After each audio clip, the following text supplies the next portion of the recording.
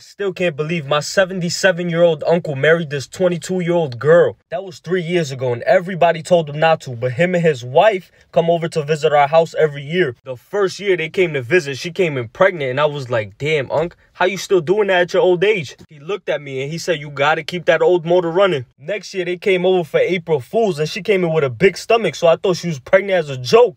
Nah, she was for real. So I said, damn, Unc, what's the secret? So he told me you gotta keep that old motor running. Next year, I get a FaceTime call from my uncle around November. I picked up and he was at the hospital. So I said, damn, Unc, is everything okay? He said, yeah, everything's good. I just called you to let you know this old motor is still working. She's pregnant again. I said, what? You still coming for New Year's though, right? He said, yeah, sure enough. New Year's came. He walked in with the 3 kids and his wife. But that third kid, not his. So I said, damn, Unc, I think you need an oil change.